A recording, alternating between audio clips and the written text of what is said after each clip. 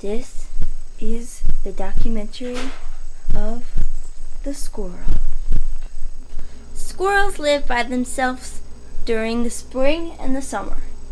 During the winter and the fall, they live in packs, as they store their food inside their pouches in their mouth. Notice how this squirrel picks up his food and stores it in his mouth, in his cheeks, like a chipmunk almost.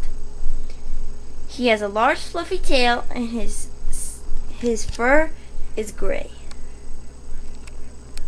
Well, you fluffed up really Not good, many squirrels like to be around humans, but we feed the squirrels. Notice how when I open this window, he tends to come closer to the window because he thinks that I will give him more food, but what he really does not know is that I'm trying to capture him. Just kidding. Squirrels can climb. That is why they live in trees. Many squirrels do not like being around children, but I, being a teenager, am safe. That's right, Mr. Squirrel. Right? Yuppers.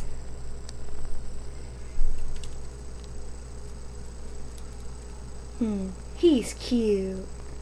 After a long day of hunting, the squirrel retreats to his home, the tree.